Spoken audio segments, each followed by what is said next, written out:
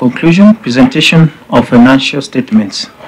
The fund submitted financial statements for audit during the year under review. It was, however, noted that the financial statements did not contain the background information like the academic and professional qualifications, passport-size photos of both the committee and key management of the fund.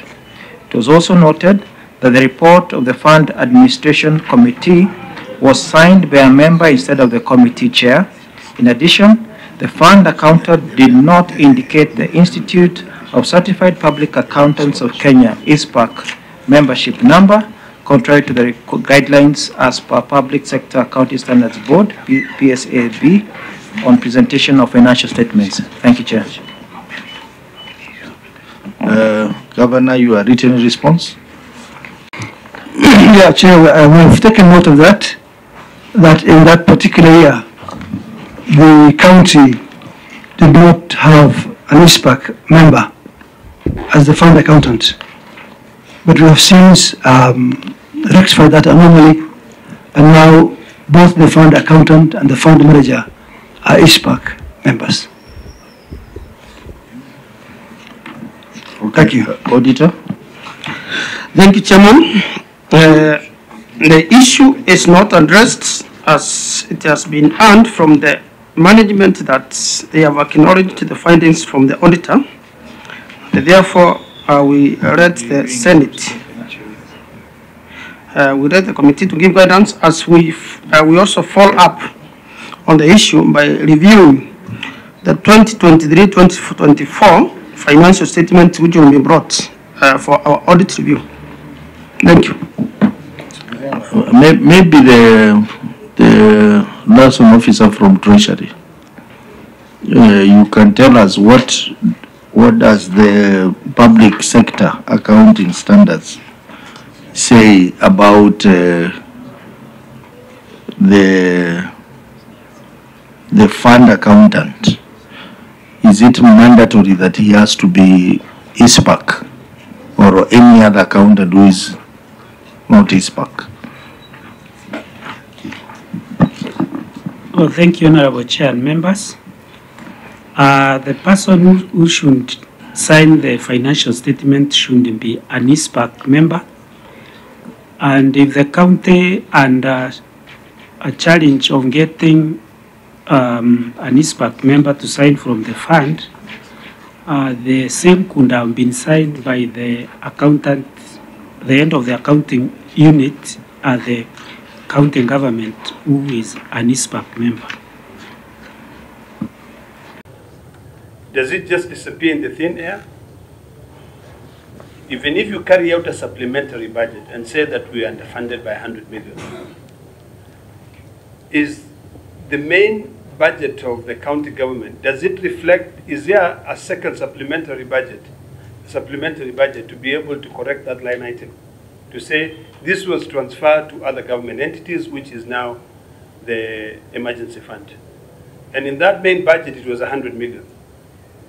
Was there a main supplementary saying we will reduce it to 82, and then now we send it to here? So those are my concerns, and I think, Auditor, you may need to help us understand that, because that is when funds are misappropriated. That is when money, you said, you know, we had budgeted for this year, but we have some 17 million hanging somewhere. Let's just spend that money. I believe that we all should ensure fiduciary responsibility, and that is why, Mr. Chairman, I agree, and I'd like you to concur with my sentiments that the previous officers ought to be summoned to appear before this committee as witnesses so that we can follow through and ensure that the money that belongs to the people of Garissa is used by the people of Garissa. I have a very big problem, Mr. Chairman, with this rural-urban migration. You know, if you look at Nairobi, Isili, you'll find probably all the officers who are in the former government and even the current government have properties there. So they're using money that is supposed to be to develop Garissa in Isili. We need to change that. So I hope that, Governor, during this time, We're going to be extremely diligent. We're going to be looking at all the funds which are there.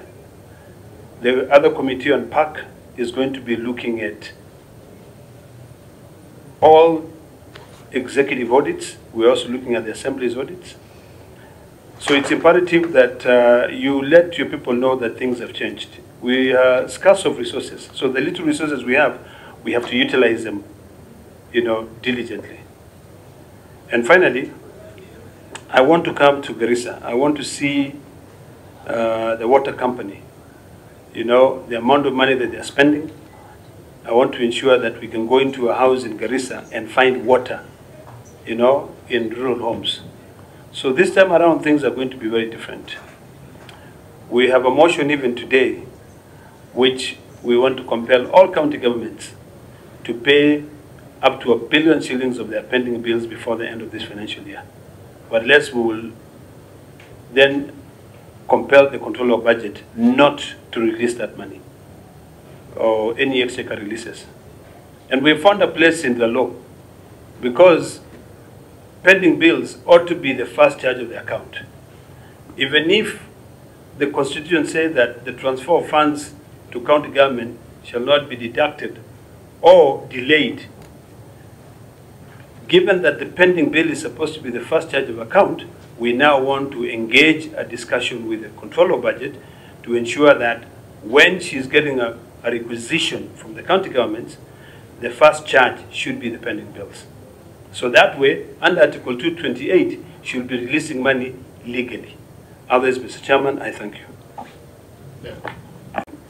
In implementing the Auditor General's report, in the subsequent year, funded the emergency account. And that is, again, affirmed by the attached annexures as shown. Thank you. Auditor, your comments?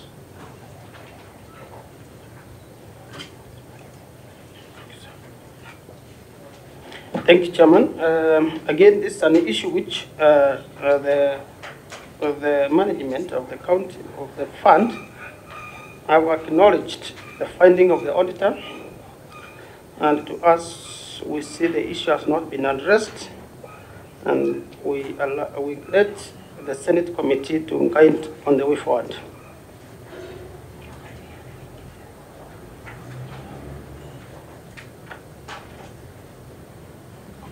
Members? Senator Odeki.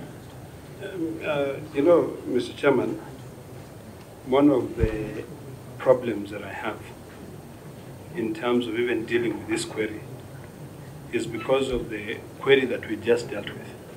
Judiciary responsibility, which is a legal obligation to ensure that public funds are utilized correctly. I concur with the legal counsel that to be able to set an example, we have to make sure that we understand.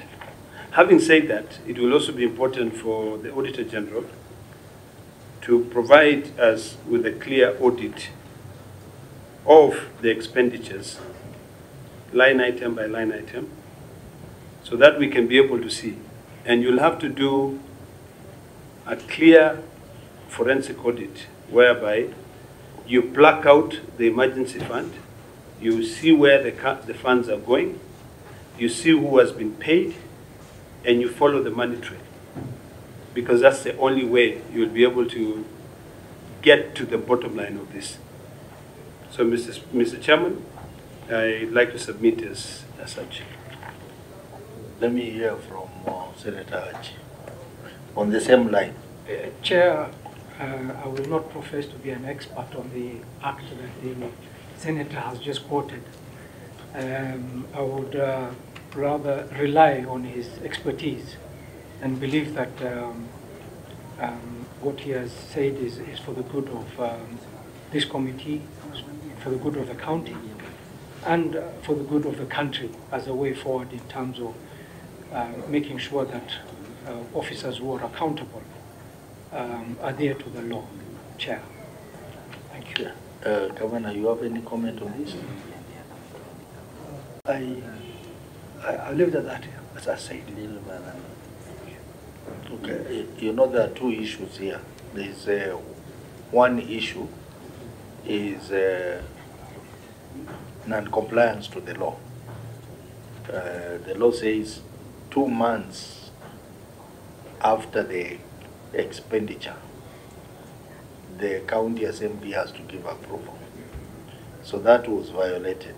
And then the second bit is the actual expenditure. Was that money used for the emergency, and what are those emergencies? So I think that is for the auditor to tell us those line expenses. What were they spent for? And was the money spent for emergency items or not?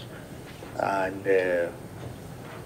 was the money utilized within the law? I think that's what Senator Lekina was alluding to. So if you do not have the answers now, then we can ask you to go and get the answers and give it to us. Auditor. Thank you, Chairman. For now, I can just generally give an hint of what is usually spent for the emergency.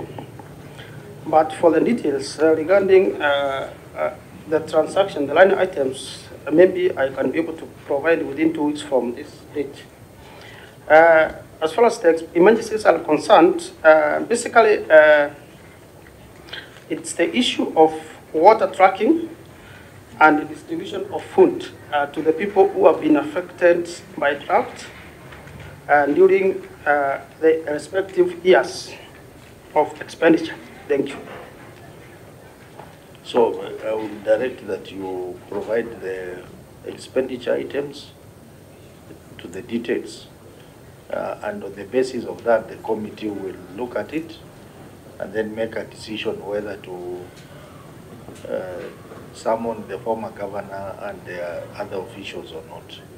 So I think the first thing is to provide that information to us. Then we'll make that decision. So, honorable members, let's now look at the query on budgetary control and performance.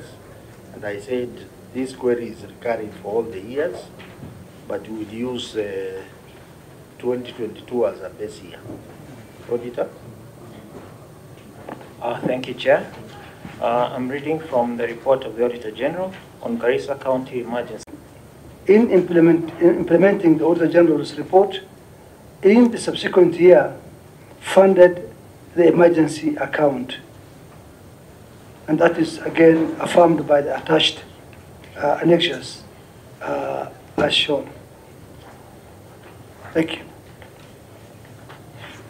Auditor, your comments?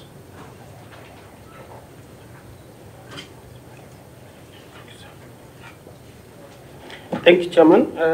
Again, this is an issue which the management of the county, of the fund, have acknowledged the finding of the auditor, and to us, we see the issue has not been addressed, and we let the Senate committee to guide on the way forward.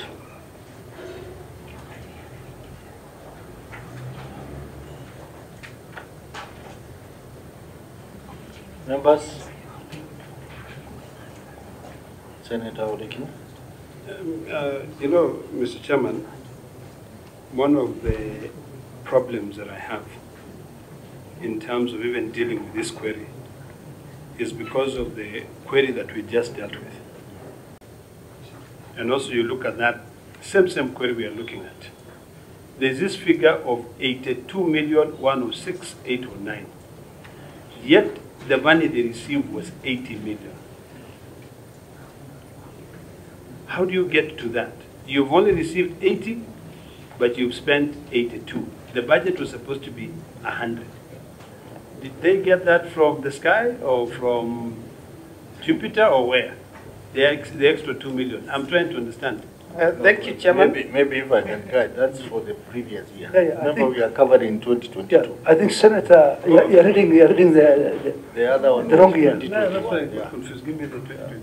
But you said it is recurring.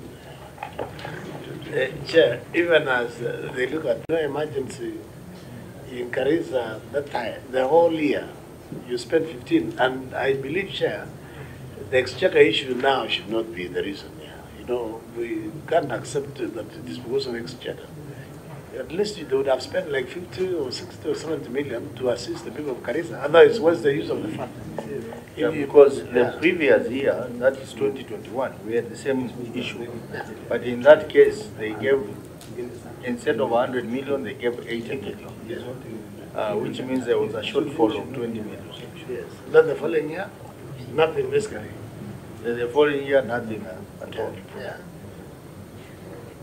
So maybe Governor, we know you were not there, but does it mean that there was no emergencies in 2022? Well, I can't really, recall exactly what emergencies were there in that year. But I think the point is,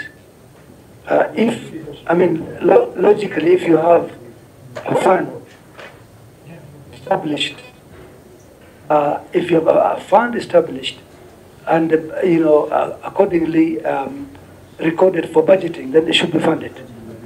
That's the whole thing, I think, which in this case was missed out. Yeah. But I think just for the purpose of clarity, the 15,000 is just ledger fees that the bank charged from the account. It's not really money, disbursed to the account as such. Yeah, Chair, just to maybe refresh the governor's memory, he said he was not aware of at that time. I think that was the period when we had a very severe drought in Garissa.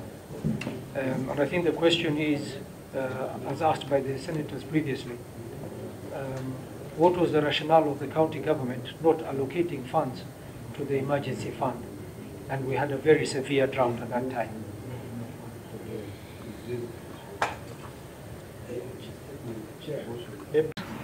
From Treasury to the CRF of Garissa County. Yeah. So that we can also ascertain that the delays from Treasury actually constituted the shortfall of the 20 million. So the control of budget, will you be able to do that within 14 days? Chair, I want to confirm to this committee that the role of dispersing money to counties is actually from Treasury, but we can check our records and assist on that. But actually that should be Treasury that should give that information when they released these monies to the counties. Since Treasury is not here today. She's here. Oh, Treasury has come. Yeah. So Treasury, can you provide that information within that period? Much obliged, Chair. Yeah, in the next 14 days.